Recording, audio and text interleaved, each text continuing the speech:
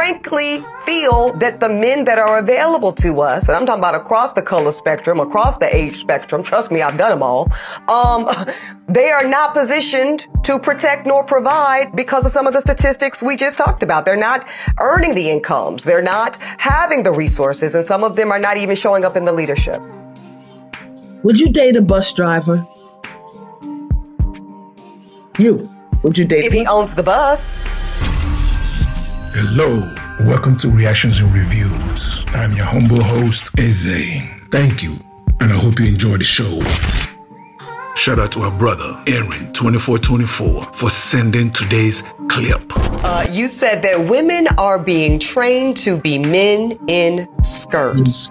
I will acknowledge, I will say I was triggered. I was a hit dog, and I hollered to the entire production team to get you here today. But I'm 40 in September. So, you know, I've had some relationships, and I've yet to find a man who has shown, I mean, this includes even my father, who was absent.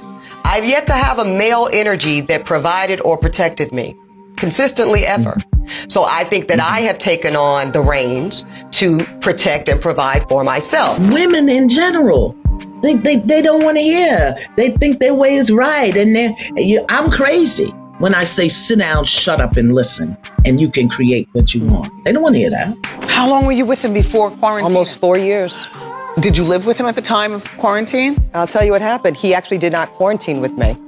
He has 3 children, 2 of which are young adults, and he chose to quarantine in New Jersey with his semi-adult children. And for me, listen, I'm not a parent yet, so I get that they're number one. Right. But I need to be number one, Wendy. She broke up with her fiance because fiance spent his quarantine with his kids. So she broke off their engagement. This is Eboni K. Williams. And who is she? Eboni K. Williams is an American lawyer and a television host. She co-hosts the late-night talk show State of Culture on Revolt TV. She co-hosted a talk show on WABC Radio in New York City and was a co-host of Fox News 2017 show, Fox News Specialists.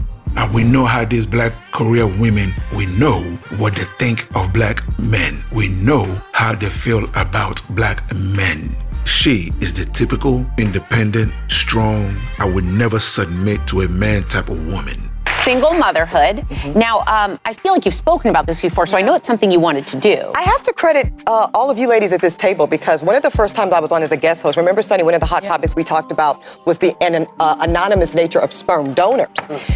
Turns out I now have a known donor. I went through California Cryobank, fantastic experience, and at 18, my future child, God willing, will be able to know the name, identity, and last known location of their father. Wow. Because you reunited with your... Correct. I was able to track him down through Ancestry.com. Yeah. If you made it this far, hit that like button and leave a comment to trigger YouTube's algorithm. I'm a new channel and I'm trying to grow. So hit that subscribe button and hit that bell to let you know every time I upload a new video. So why? Why was I, at my big age, esteemed education level, and deep cultural consciousness, still choosing to chemically straighten my hair? Well, first and foremost, because I'm a free black woman in America. And that means I get to do exactly what I want to do with my hair. Now, I'm also somebody that enjoys box braids, faux locks, and a litany of other styles. But I most often prefer to wear my hair just like you see it tonight, straight with a loose wave. Now, I choose this style because I like the way it looks on me. It's not for everybody, but I like it. And because we are culturally competent, we know that white folks do not own the straight hair aesthetic. We know that our gorgeous and glorious foremothers have chosen at times to straighten their hair since the dawn of civilization. Bullshit. Bullshit. Africans did not wear their hair like that. This came into existence due to the Hollywood push to make the world believe that beauty standard is white women. That white women were the beauty standards. That's when a lot of sisters started bleaching their skin, started straightening their hair. When we talk, and I know that you've said that you cannot teach a man or tell a man how to be a man. So I will not ask you to indict men in this question. But I do want you to speak, Iyanla, to how women need to, position ourselves so that we can be in our divinity, so we can have our crowns right, how we can create and not build, when some of us, quite frankly, feel that the men that are available to us, and I'm talking about across the color spectrum, across the age spectrum, trust me, I've done them all, they are not positioned to protect nor provide because of some of the statistics we just talked about. They're not earning the incomes. They're not having the resources, and some of them are not even showing up in the leadership. Would you date a bus driver? Would you date if he owns the bus? If he owns it. If he owns the bus. See, that's a problem. That's a problem. That's a problem. Okay. Because the standards and requisites, and I'm not talking about him laying on his sofa playing video games all day. I'm not talking about that. But the standards and the criteria that we use to measure men is off for who we are as women and who they are in this society. I would date a bus driver if he loved driving the bus, if he was a man of integrity, if he was good to his mama, if he treated me well, I would date a bus driver. What's the end result? She is still alone. No man, no fiance, no husband. To where now, the only way she can be a mother is to go to a sperm bank. That's the only way she will be a mother. Do you understand what I'm saying? No man, especially on the level that she wants, none of those guys will tolerate her bullshit. And this video is not to judge her or to pass judgment or whatever, only to show you 17% of women that watch my content. This is exactly why men has checked out in America. Men no longer wants to date women in America.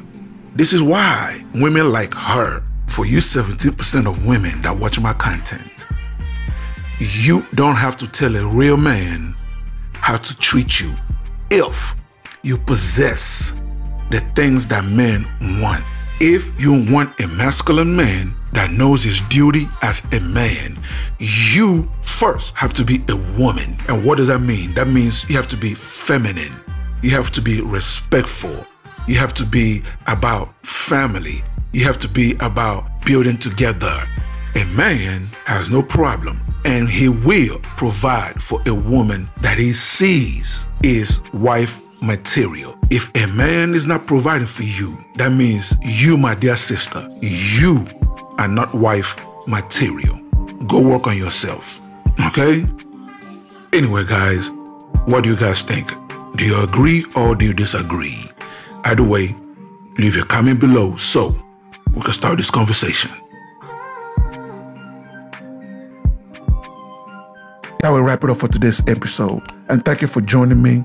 So please leave a comment below. If you agree, if you disagree, it doesn't matter. Leave the comment below. And also, you tell me what you want me to cover. You tell me what you want me to discuss and what you want me to react to. Okay? And that's it, ladies and gentlemen. Thank you so much for joining me. And I'll see you on the next episode. Please don't forget to subscribe. Let's rebuild the Black nuclear family. It is needed. Okay? God bless.